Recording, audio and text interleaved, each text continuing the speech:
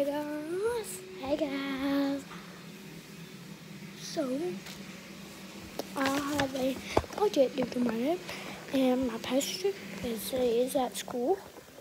It's a 4-H.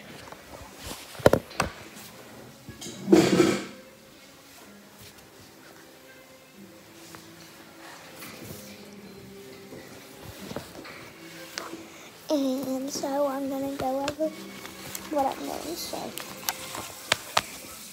Hello, my name is Claire, and today I'll be teaching you how to make brownies.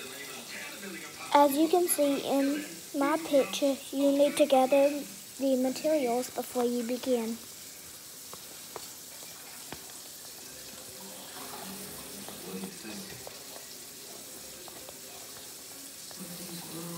You'll need a 9x9 glass pan, baking spray, a mixing bowl, 2 eggs, a measuring cup vegetable oil, water, and brownie mix.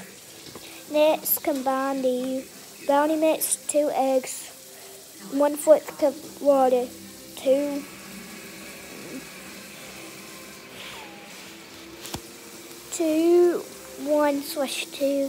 cup of vegetable oil in a mixing bowl. Mix these ingredients till they are well blended. After you gather your materials, you need to preheat the oven to 350 degrees. Then you will need to spray a 9x9 glass pan with Spam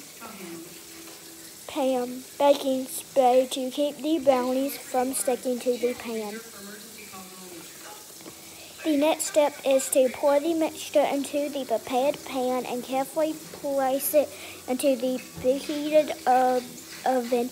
You will need to set a timer for 30 minutes. When the timer alerts you to let you know when the brownies are done, you will need to remove them from the oven. To make sure they are fully baked, you can insert a toothpick into the center of the brownies. If there is batter residue on the toothpick, the brownies need to bake a little longer. If there is no batter residue, the brownies are done and they need to cool. Once the brownies are cool, cut them out into squares and enjoy.